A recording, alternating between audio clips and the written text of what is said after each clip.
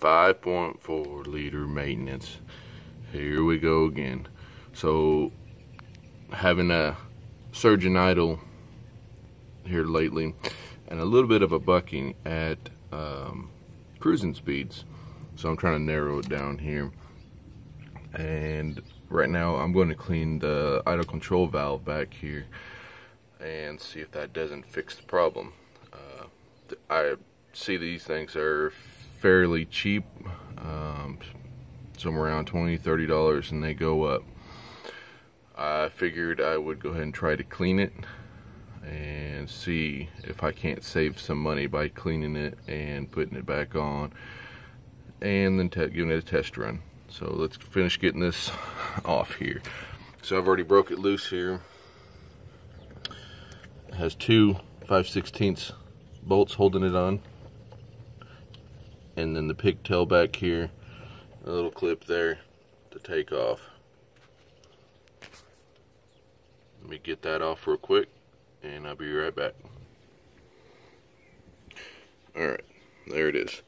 Be careful with this gasket. It is pretty thin, easy to break. If you have another one, probably best to replace it. Hang on, I'll be right back, and I'm going to get some stuff to clean this out. Let's see if we can see down inside of it here.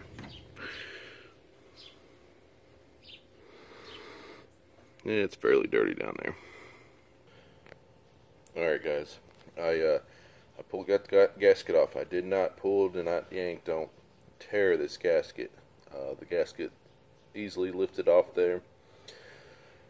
What I'm going to use on it, I'm not saying you gotta do what I'm doing, is some brake parts cleaner, because that's what I have here. You probably should use carb cleaner. And then I was reading about spraying some WD-40 inside of it, and it helps somebody else's idle and kind of smooths it out a little bit. So I'm going to try that. This truck has always had a rougher idle, kind of searching for it. And maybe this sensor is bad and I need to replace it. We will see. But right now I'm going to try to clean it. This truck has 200, almost 40,000 miles on it. I think I said before it had a little bit more, and I just looked at it the other day. But anyways, this truck has never let me down in the past 5 years that I've owned it. It's had a relay go out on it. Easy fix on that one. Besides this is really the most maintenance I've done on this truck is within this year. So anyways, let me get this cleaned up, and what I'm going to do is spray some cleaner down in there, use some Q-tips, kind of clean up in there, and then put a little bit of WD-40 down there, and then reinstall it. Alright, I sprayed it out and used a few Q-tips in here to clean inside of it out. I'm kind of satisfied with how much cleaner it looks. And now I'm going to let it dry out a little bit. See, before I reinstall it here. So give me a few seconds and be right back. Alright, I'm going to reinstall this here.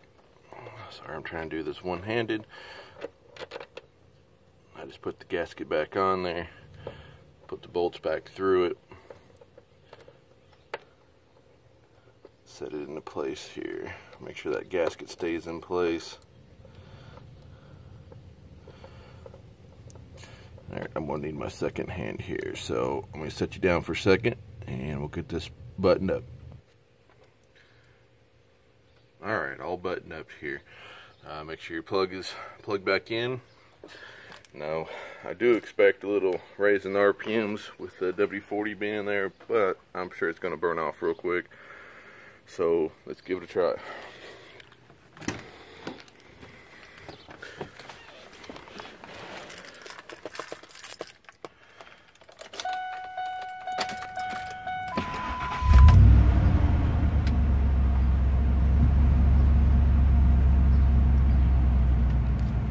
Turn the AC all the way on. Let's see if we get the surgeon still.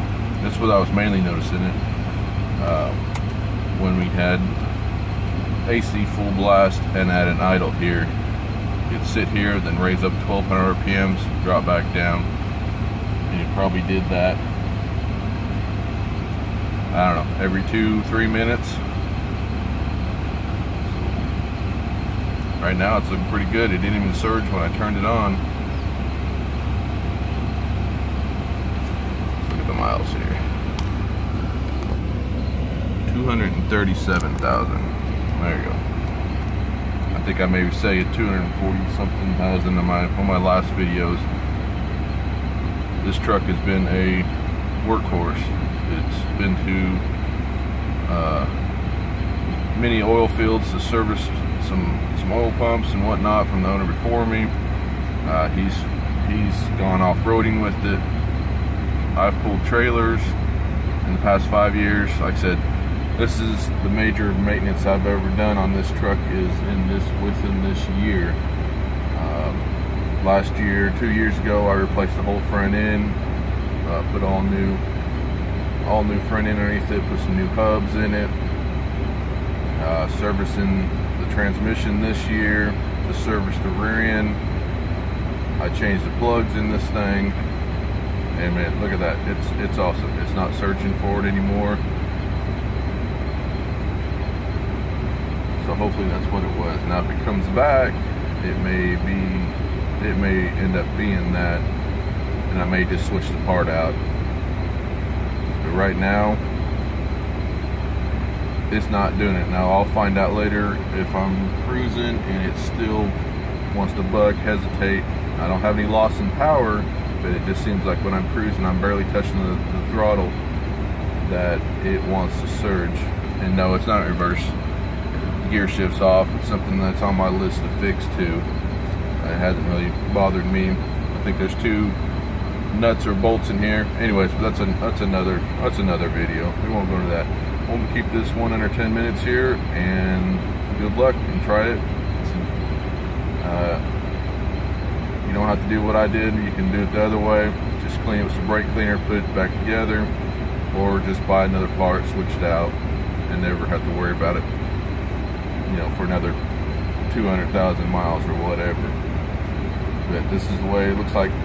The way I fixed it, didn't cost me any money. A couple squirts of brake cleaner, a couple Q-tips, and about a squirt in each hole with WD-40, and it seems like working awesome now. Alright, you guys have a good day.